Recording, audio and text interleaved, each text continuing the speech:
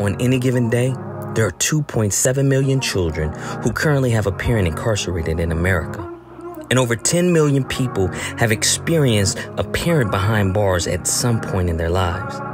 This is not a unique story. This is a part of the American story. From the lenses of young adults, this podcast explores the harm of poverty, mass incarceration, the beauty and resilient relationships, and the pain of fractured ones. Join our co-hosts as they enter the sanctuary with our guests in this episode of If Only You Knew. In this episode, our guest Kenny Clark, NFL player with the Green Bay Packers, is here to share his story of his father's incarceration when Kenny was just 9 years old. Hi, Mr. Clark. We're so glad to have you here with us today via Zoom, and welcome to our sanctuary. Just to let you know, our sanctuary is a safe place where we can share our stories of resilience to help others heal. To begin, my name is Amari McDuffie. I'm from Washington, D.C., and that's where I am right now in this call. Appreciate you guys for having me, and nice to meet you guys, all you guys, and just excited about this opportunity, and excited to get a chance to talk, to you guys and talk, about my story. Thank you. Elias, you can introduce yourself. We're going to all take turns of introducing ourselves just so you can know who we are. Hello, my name is Elias Hernandez, and I'm talking from New York City, Queens. My name is Mia. I'm currently calling in from New York City. I'm visiting. I live in Winston-Salem, and I'll be going to Salem College. And lastly, my name is Zenayah Roache. I'm calling in from Harlem, New York. That's where I'm from. That's where I grew up. And we just want to thank you once again for joining our podcast, If Only You Knew. So as we begin, can you share with us your story of when you first found out that your father would be going to prison and how that made you feel? When I first found out, it was around, I think, May. I was walking outside. It was me and my youngest sister. We were walking outside, and my dad was getting in the car. He was getting in the car, getting ready to leave somewhere. And I think like four or five police cars came up, drove up in front of my driveway, and they just opened up my dad's door, and then they kind of they just beat him up, really. Had him all against the garage, beat him up. Me and my sister ran back into the house. My mom was in the shower. Me and my sister had ran back into the house, got my mom. And yeah, I mean, that's just what it was. And that's when I first, found out, that he was going to prison. And how did I feel? I mean, it was devastating. I never experienced, something like that. And then on top of that, how violent they were being with my dad. Never experienced something like that too. So, just seeing him, hand up against the garage and, bleeding and all that kind of stuff. And, it was devastating for me. Prison visits can be intimidating as a child. What was your experience visiting your father in prison? Oh, I at first, we seen him, at first when I got a chance to see him, it was, behind the glass, and we only could talk through the phone. So that was tough, just growing up. I think we only did that for probably for a couple months to a year. And then, when he got sent off to prison and he got sentenced or whatever, they moved him to a prison. And, that's when we got a chance to sit down with him, talk to him, be able to hug him and all that kind of stuff. And you don't never want to see your parent, one of your parents like that, but that helped keep us bonded. Me being able to sit in his face and him being able to play with me and all that kind of stuff. That was pretty cool. I remember they had mats and stuff out there, for the kids to play.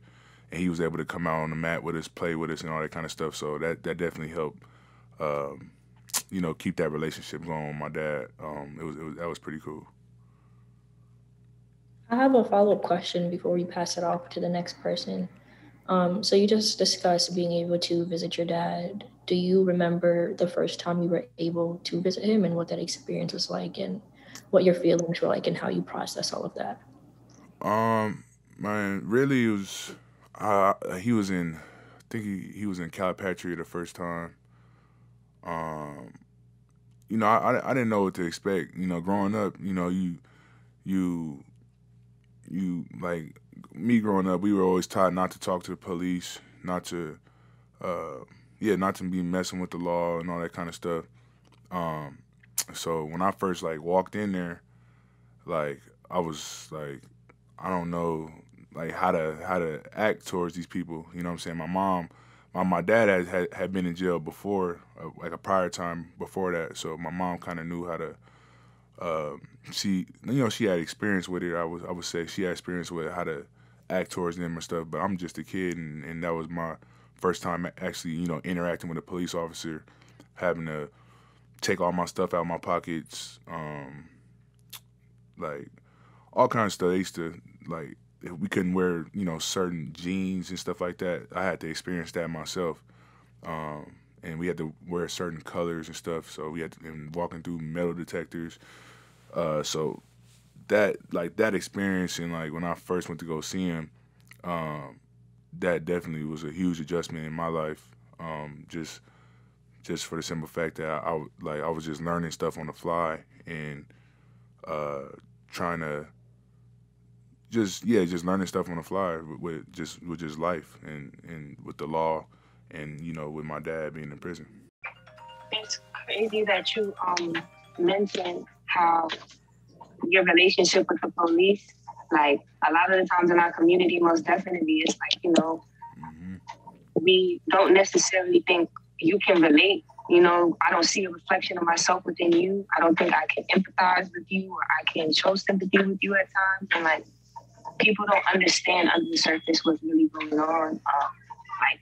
As my father was locked up in Seattle, so I didn't really have to go in to go see him and visit him. I never got to have that opportunity necessarily, but other people who have been incarcerated, definitely that process, wearing certain colors, having to take off your shoes, being stripped of everything. I remember I had on a scarf, and they asked me, was it religious? And I didn't say, it wasn't religious, but, it was special to me. And it was just to have that, imagine, that just very cold kind of environment, to then still have that love, that admiration for your father. That's it is a dynamic that's really two different sides of the coin. For sure, definitely. It's different. It's and especially as a kid doing that, you you walk in there, they're man, you got on the wrong jeans, but they talking to you like you a grown man. I didn't know. I'm sorry, I didn't know I had to have on these jeans. You got on blue jeans. You got to go back, and my mom had to drive, and then where they have him in prison at, it's a desert. It's nowhere. There's no stores around. I got to drive 30 minutes down the street to go get me some tan khakis or something, and drive back up there. And now we wasting time, doing that, and I miss an hour or hour and a half on a visit, on a 6-hour visit or whatever it is. So yeah, it's especially just going through that as a kid, like you said, you don't relate to them. You taught not to talk to them, or at least I was taught not to talk to the police and all that kind of stuff. So when you get there, it's yeah, like you said, it's cold. It's just a cold environment, and it's definitely just one of them things. It's just it's one of the things you gotta deal with it, and pray about it and fight through it. But it's definitely a huge adjustment, especially growing up and going through something like that. Yeah, I wanted to agree with both what you and Mia had mentioned. I know for me in DC, we don't have we just have a place where people are held and then they get sent off later down the line. And one thing that I had experienced was I have really bad heart conditions. So I once had a heart monitor in for a few years. It was kind of like a defibrillator once. And I was getting searched.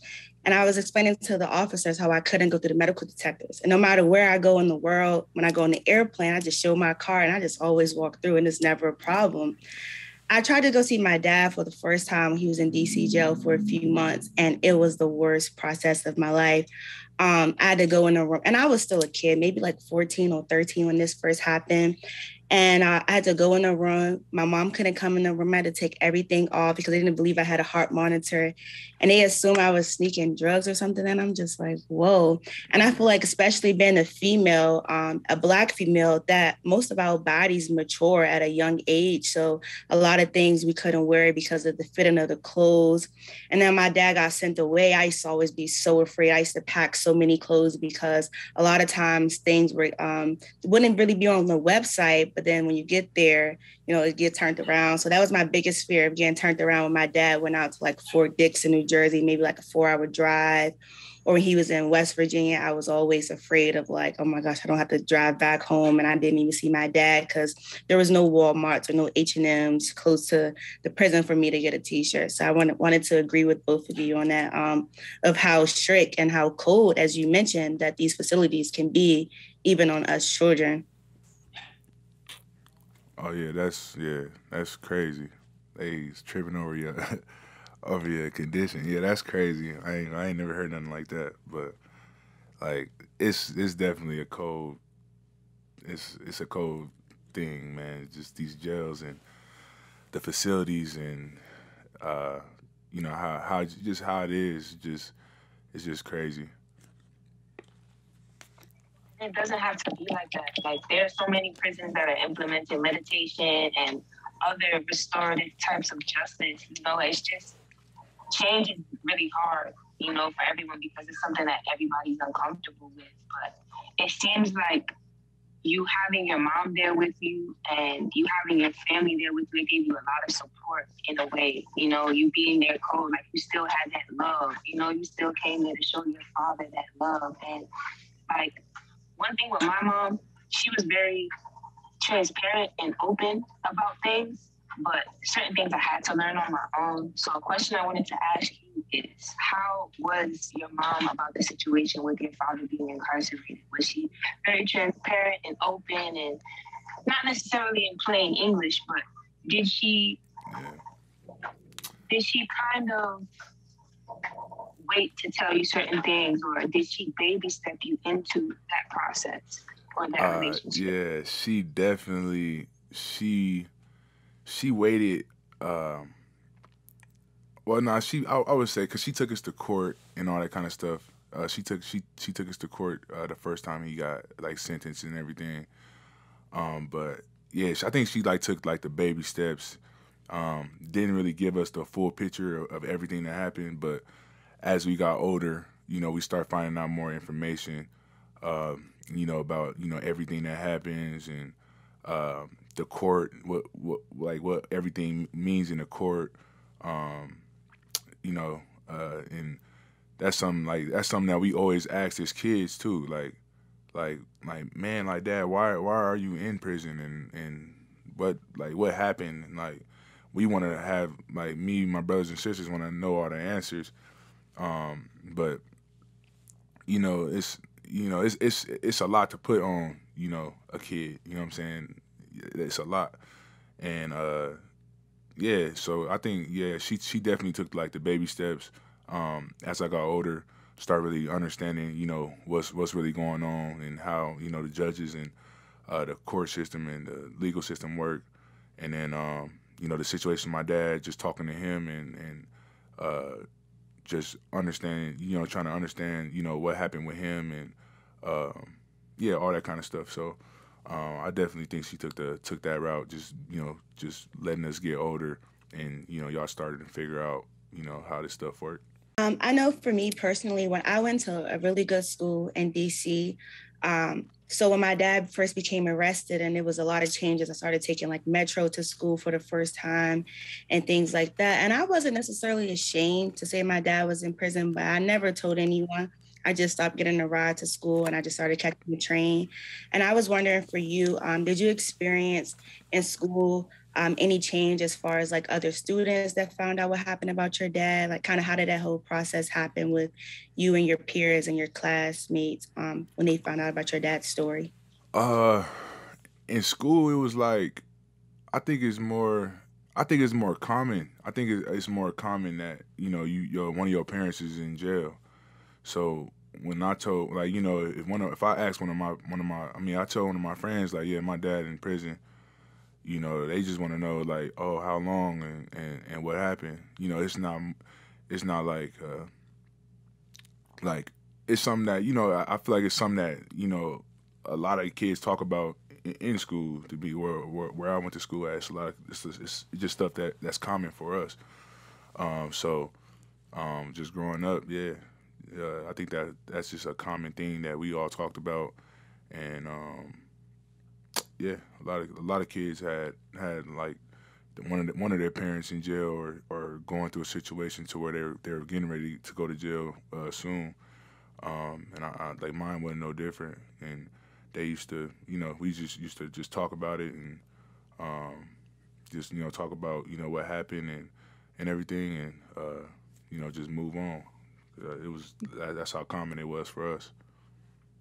What about when you went away to college? Because I know like UCLA isn't a predominantly Black institution. Like for me in DC, everybody, similar to your story, we were once a chocolate city. So everybody kind of had, those families where maybe if it wasn't your parent, it was your uncles or your cousins, but we all knew someone. And that's a really big difference how when I went to Penn State, it wasn't that common. So what about when you went off to college? Yeah, so yeah, when I went to college, I didn't tell that many people that my situation and the situation with my dad. Most of the stuff people at the school found out about was like I remember like I was getting ready to get drafted or this is my junior year when I was getting ready to leave the school, and my dad was getting ready to have a hearing or his appeal or something like that. No, it's appeal, I think, and it was a court date. It was like sometime in like January or something like that, and it was a big deal. And I think ESPN and somebody else had wrote like an article about it, and that's when more people at the school started asking me like what the situation was with my dad, and they were pretty shocked because of how I carried myself and the type of kid I was in school. With my teammates, like a lot of my teammates came from the same situations that that I came from, or they grew up in the same kind of neighborhoods or same kind of areas. So with my teammates, they were more common. That was more common, to talk about in the locker room. But when you talk about like just the normal like just student body that we just we see at parties and hang out with, it definitely was they definitely were like like what's going on. I wouldn't say like nobody really looked at me different. They were just surprised that like just hearing that my dad was in prison or reading articles and seeing why he was there. I think like they started looking at me like man, you kind of different than what how you grew up. You know what I'm saying? So yeah, I think it was more like people looking at me like that more than the other. So I wanted to ask well, first I wanted to say I definitely relate to being able to have like that close circle that you talk to about it, and then like as far as the grander circle or the larger, the collective being able to understand, it's like sometimes we don't really normalize a lot of conversations that could be normal. Like it's uncomfortable, right? When, they do look at you differently and they do not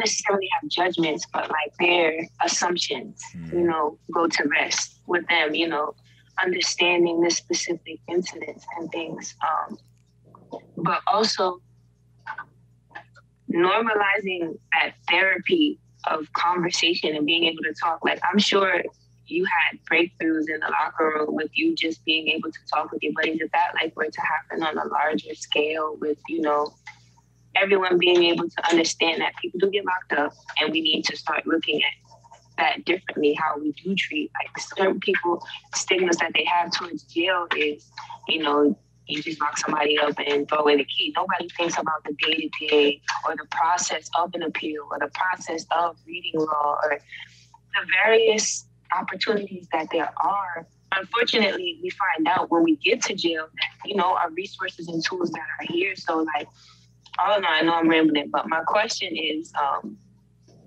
definitely as far as that double-sided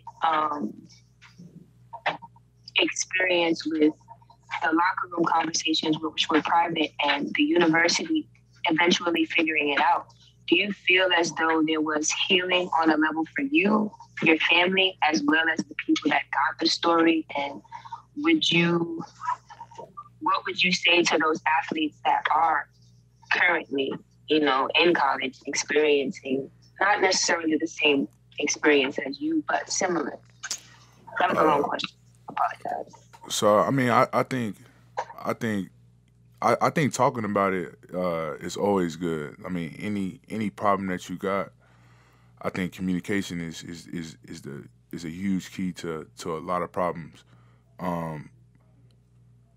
The thing like with my teammates and talking to them, talking to my close friends and all that, you know, about that situation, about the situation with my dad, those were like the best times for me, just to, you know, if I had something on my chest or if I was feeling a type of way, or even if I just wanted to talk about it, or, you know, I was leaving on Sunday to go see my dad or something, and, you know, they just asked me, you know, how the visit went and stuff like that.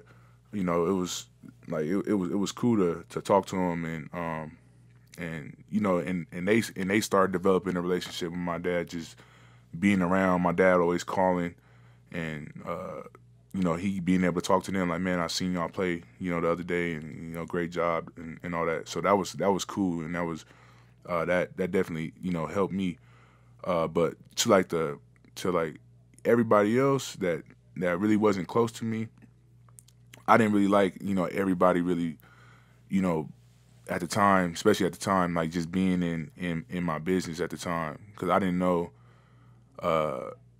like how you were saying, just the judgmental part. You know, I didn't know how people were going to judge me. You know what I'm saying? They look at you different already, you know, just because, you know, you there and, you know, you at a school like UCLA. So, you know, everybody look at you different already. Then they find out, you know, your dad is in prison, and he in prison for murder. He, you know, this and that. So now they looking at you like you know, like you are his son. You know what I'm saying? So I never wanted to, you know, have, you know, everybody else, you know, in my business at the time. Like where I'm at with it now is just more, you know, I love, you know, talking to people, you know, talking to kids, talking to everybody that's going through the same situation that I go through. You know, it's definitely, it helps me, because it's like, you know, any knowledge or, I mean, yeah, anything that I can give to somebody else, or how I was feeling at the time, you know what I'm saying, I can make that kid or that person feel better, then, you know, I'm all for it. So, like, that's where I'm at with it now. But at the time, like, I didn't want nobody in my business, like, at the school or nothing, because I didn't know how everybody was going to look at me or judge me. Yeah, I definitely understand that, because you felt this need to keep it personal, keep it enclosed. And I don't want to say I don't want to speak for your feelings, number one, but I think what I'm trying to get at is, like, you just felt the responsibility to protect yourself, you know, and that's a personal preference or a defense mechanism. And did you ever feel angry at your father for having to form like such a defense mechanism to begin with? And if so, how did you handle those feelings? Because I know for myself speaking, I blame my mom for not adapting to the American economy, being an immigrant and us, ending up being homeless. Like I blamed her for that at one point. And was it fair as, a 19-year-old woman now? No. But as a young person, you just feel robbed of normalcy. Mm-hmm. So Man, that was like one of the toughest times. Like, I was so mad at my dad when he left. Like, cause I on top of that, I didn't understand what was going on. And my mom used to, my mom is like huge. Just like she prays a lot. We all pray a lot, but like she's always in church and all that kind of stuff. She used to just sit us down, and we used to all sit in a circle, like almost I think it was every day, honestly, or almost every day. We would sit in the middle of her room and just pray, and like ask for forgiveness. And like my mom, she tell me that because she knew I had built up anger. She knew like I was so mad at my dad for leaving. And she should just be like, man, you got to forgive your dad. I know he left, and I know the situation or whatever, but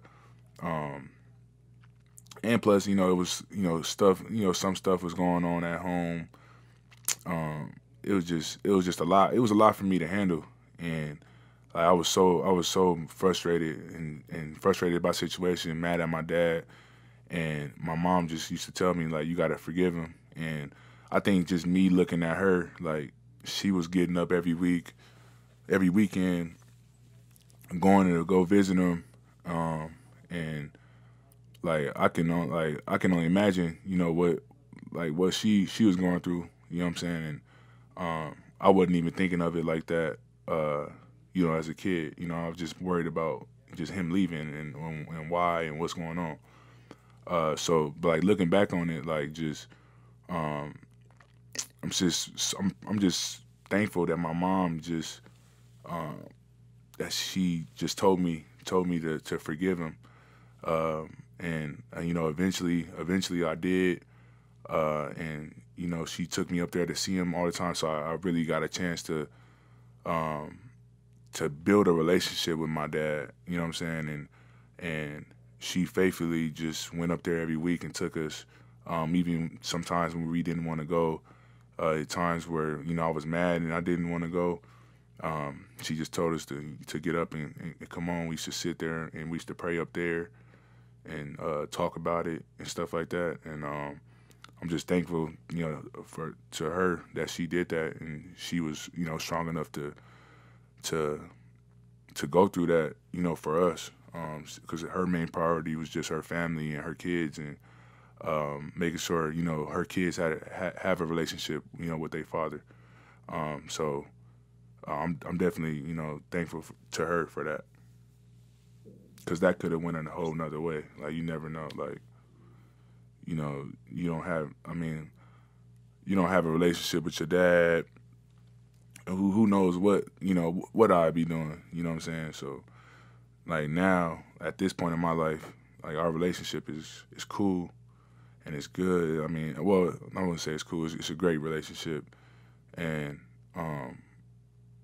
just growing up, every kid need their father. Every kid need their parents. You know what I'm saying? It's stuff that you take from both of them. You know what I'm saying? And yeah, I'm just thankful for her for that, because that could have went a whole nother way, and who knows what I would be, and who knows what I'd be doing now. So. Just quickly before Elias asks his next question, just to clarify for our audience who will see this, how old were you at this time when everything was happening? 9. I was 9 when he went to prison.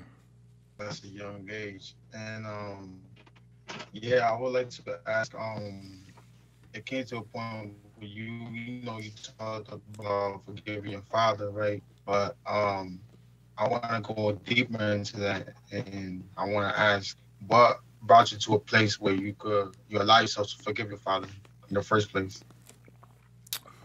Really, man, I truly just, the Lord, my mom, and just like, just me being able to go see him. Honestly, it was like, I don't think if I wasn't, consistently going up there, and my mom just let me just do whatever I wanted to do. Like I don't think I would have ever forgave him or ever had that relationship and move forward with that. I really just give that credit to God and my mom. Like my mom, like she literally drove 2 hours every day. Every week to go. We end up buying or renting a little like shack thing out there. Like we damn near stayed out there for a week or two. Like sometimes and yeah, like she like it don't matter if it was Christmas. It was Christmas, and they had a visit on Christmas. She'd drive us up there. We'd spend time with him, and then we'd open our presents like later on in the day. Like she did so much to make sure like she kept our family like together, and she kept she kept our family close. You know what I'm saying? And really like she played a huge part of me forgiving my dad and just and me being able to move forward and develop that relationship with him. It's funny that you say like well, not funny. That's admirable that you say your mother and your faith brought you through, because like with my mom, she didn't badmouth my father. She allowed me to, like you said, create my own bond, create my own relationship with my dad and learn him. She didn't speak on the experience she had or on what he was incarcerated for. My father was incarcerated for rape, so I know it's a very it's a sensitive subject on both sides of the family. And as far as healing and moving forward, it really was up to that initial picture that my mother painted for me, that initial idea of him that she gave me. I want to say, I apologize, my lack of words. It was like, your father is your first experience of everything, as far as the masculine in this world, or as far as what to expect, what not to expect, what to do, what not to do. And I don't know, there was a lot of taint on his character because of what he was locked up for. And even still to this day, like, you still have to go to the state and announce a mistake that you made before you can rest your head. You got to go in to see your... and it was always hard for me to talk about these things with other people because, like you said, that judgment aspect of things, that people have their own perspectives and how they were raised. And so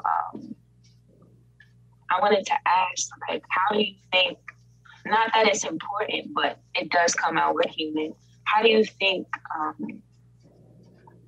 people viewed your father as a parent with him being incarcerated? Like, my dad is still a cool, intelligent, wise dude. You know what I mean? He just so happened to get caught up in life. And he's still intelligent. Like, he was a ballet dancer. He had creative skills. It took him to different states, but it also caused him to have to be his own advocate at times and grow up very fast and learn a lot of the world by himself without support.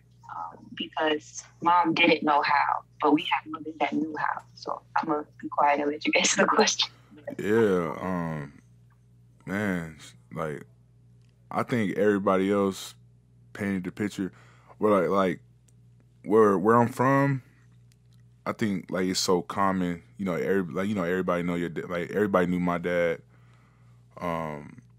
And I think where I'm from, it's so common, and they know my dad and all that kind of stuff. So it wasn't like I wasn't like really worried like about how everybody, like viewed him, because I knew he was, everybody knew he was a good guy, but like to everybody else, I think like I don't know. Sometimes I thought everybody, viewed my dad as like this crazy dude. You know what I'm saying? Like, cause he convicted of murder. You know what I'm saying? And like my dad, like he's a great person, great father. Uh, he's in all of his kids' lives. Um, like for everything that he tries to do, like I mean, like he can only do so much, but because of the situation that he's in, but just for all the effort and time that he had, that he could have just been like I'm here and it just is what it is, and this is what happens where we from, and it is what it is. Um, he didn't let that break him. You know what I'm saying? And him and my mom are married to this day, like and yeah, it might sound like crazy, but their relationship is going great. You know what I'm saying? It's like all the effort and time that he put into us and to my mom.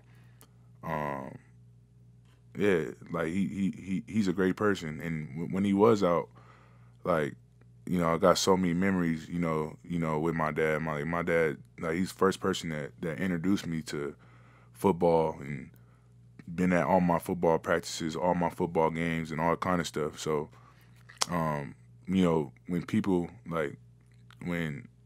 people really start figuring out that my dad was in prison, I wasn't really too worried about how people thought of him, because it was it's just like I know who this person is. I know who my dad is, and my mom again, my mom, like she's like the rock of our whole family. She never like talked crazy about my dad, or she just always it's just a mistake, and he got caught up doing something at the wrong time, and that's what happened. And yeah, our family, we are tight, tight, real close family, and we move along, and we adjust, and we move along as a family, and again, credit to my mom, like not doing all that kind of stuff, because she could have been mad, or he was out this day, and she could have been mad and been like, your dad is this and that, and that could have went a whole nother way, and I'm a mama's boy, and I could have been like, oh yeah, well yeah, we don't care about him. So yeah, it's like my dad's a great guy, and yeah, he does, for the time that he has and the effort that he can put in. He does what he can for his family, and that's all you can ask. That was really nice, Mr. Clark. I feel the exact same way about my dad, and I kind of spoke about that when I had my chance to be interviewed. I feel like a lot of times in our communities, it seems like we are from very similar communities, even though they're across the country. But I remember my dad first got locked up for his case, and a lot of people were calling my dad like a big homie, and it was just kind of like he kind of got more of a uplifting statue for me. Meanwhile, I'm just like, what? Like, I never really understood why, and that never diminished his character. My dad was still a great father, similar to your story, and I'm glad that you have this relationship with your father now. So I wanted to know, and our closing question, how can you encourage people who maybe don't have the same experience as you and I with their fathers in jails, because we understand that a lot of people, their relationships kind of stop because, like you said, a lot of dads, when they get there, it's just like, hey, it is what it is. This is my story. And you and I both seem to have this great example as a father who said, I'm here, but these are still my children and they still need me. So regardless of the miles or the separation and distance, I'm still going to be a part of their life. So my question is, what words would you say, or how would you encourage people who are going through opposite of what we went through? And just to add on that before you answer that question, number one, I know like your dad must be very proud of you. And I was also wondering, does he still get the chance to watch you play while in prison? And, how does he still try to give you advice about playing? And how is that relationship continued, still uplifted, like something you're proud of your identity? Yeah, so I'm gonna answer that question first. Just he's my biggest fan. He's like, I walk into the facility where he at now, and like everybody knows me. He talks about me all day. Like, oh man, this is my son, and like all the officers know me. Like he talks about me all day. All he does is go in front of that TV every Sunday, and if our game is on, he telling if one of our games is on, he telling somebody to turn the channel to watch my game. So like he watching every game that's on TV and we on TV a lot.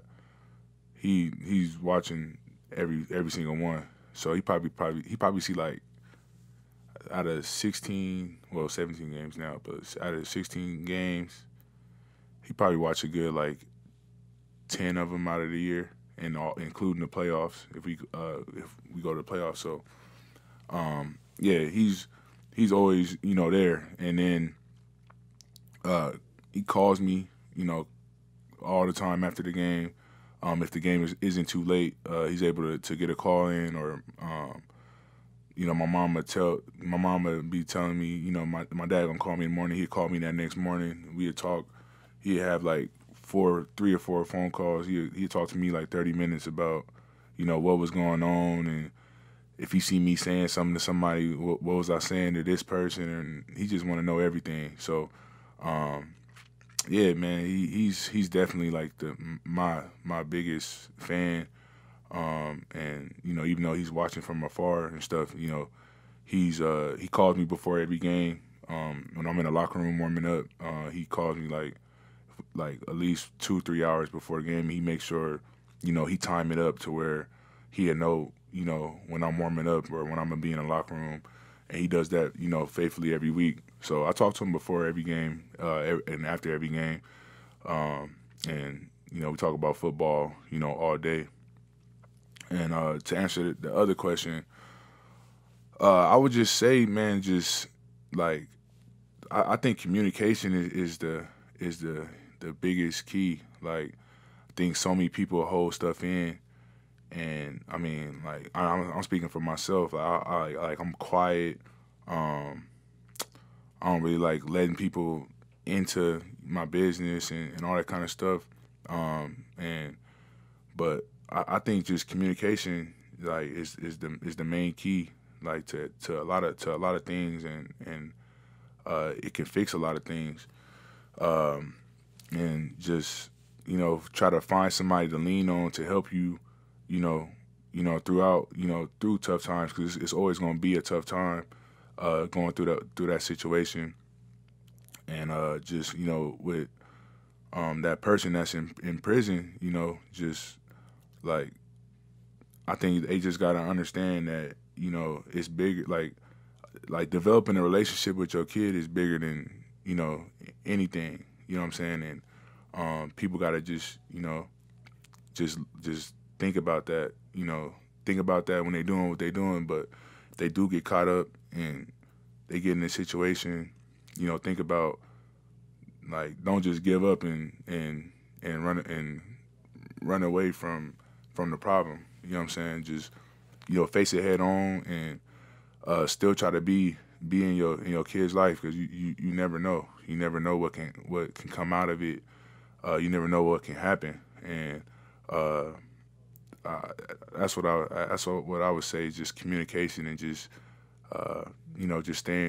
just staying grounded, and staying and just persevere through it. But communication is definitely key for me. Like that's the biggest thing that I had to do, is explain my feelings, talk to my dad, talk to my mom, tell her how I'm feeling, so they know how to be, they know how to be better parents, and they know how to react and all that kind of stuff. And I think that's definitely what helped my family stay together and me develop my relationship with my dad. And yeah, that was the key for me. Thank you so much for your time, for being here. Thank you for being so open, for sharing. I know I definitely enjoyed this. I'm definitely going to take the initiative to start having conversations with my parents, and not just my dad, but my mom as well. I really appreciate it. And I'm so glad to, see how well you're doing in life despite having your story. And I'm pretty sure that your child will, grow up and understand healthy communications because you have all of that impact in you. I appreciate that. I appreciate you guys too. This is great. Just being able to do this, just like I said, just me talking about this, y'all don't know, how much it do for me. You know what I'm saying? This is definitely cool. And I wish all you guys the best, and I really appreciate this. Saying it's in our community, especially, it's very hard, with trauma, for us to open back up, for us to come back to who we are, because we are a loving people. We are people who believe in family, who believe in it takes a child to raise a village. So it's cool. This was cool. This was nice. It is healing. It really is. Having these conversations, being able to share and give, and also to triumph. You're an example that you can do it. You can, inspiration a lot. I appreciate it. I appreciate you being here, especially. Sure. Thank you. I also want to echo everything that they said, and I also want to bring in another aspect, especially when people first view this episode. People have the misconception, oh, he's a celebrity, he's here, he made it, everything's fine. But when people don't take the time to learn the character behind the player, you miss a whole bunch of dimensions that make you who you are. It's so much bigger than what's on the field. And this is coming from somebody who doesn't watch football at all. But, I'm positive that you're great. Black men are great, period. But besides that, I'm really thankful for you being here. And for the audience, if you've been keeping up, you already know how we end these episodes all the time. Now you know. I want to say one last thing. I thank you because I know opening up is not easy, especially when it has to do with someone you love or person yourself incarcerated. I personally was incarcerated, so me coming home and I didn't really want to open up, but meeting people like this and meeting people who I could express myself allows me to be mindful of my emotions and how to open it properly. So I think, like you said, a major part of it was, God, and I believe in God. So, I think I want to thank you for expressing that. That there's always a higher being or something out there looking out for you. For sure, man. Appreciate that. Yeah, everybody got to understand. We all go through the same things, man. We all human at the end of the day, and we all, go through stuff. So, again, I want to appreciate. I just want to say appreciate y'all. Just how Mia said, this is definitely healing, for I'm sure all of us, but especially for me, just talking about it is for me too. So, I just want to say appreciate y'all. Mr. Clark, we'd like to join us in saying, and now we can all kind of say that together. That's what Zenayah was trying to say. That's how we close it out. So I think we can all unmute ourselves, and you can say it with us. You can count us off. We can follow you because this is your story. All right. So whenever you're ready. This is Kenny Clark, and now you know. Hi, my name is Mia. I've shared my story with you. Now you know.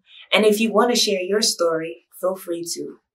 We have resources available if you want to know how to deal with certain things or educate yourself and brush up on a couple subjects. If you want a peer support group where you have like-minded people that are able to give you the support that you need, sometimes with our parents, And even with our family, we're unable to get the support we need. So we need it from our like-minded friends. If you want to mentor somebody that's older than you, that's not your family, someone you don't know, someone that you can get to know and help groom you in the journey. Well, not groom, but, elevate. We have an Educator Resource Center, and that's for if you're a teacher. If you're a teacher and you really, really want to take your teaching experience to the next level and really leave a mark on your students and be able to do healing, not necessarily like you're a therapist, but everybody plays their part. And conversation is healing, as we've seen through this podcast. And we also have our website, Instagram, TikTok. We will be on social media. You will see us. So just know that the resources are here. The help is here. Just reach out. That's what we did.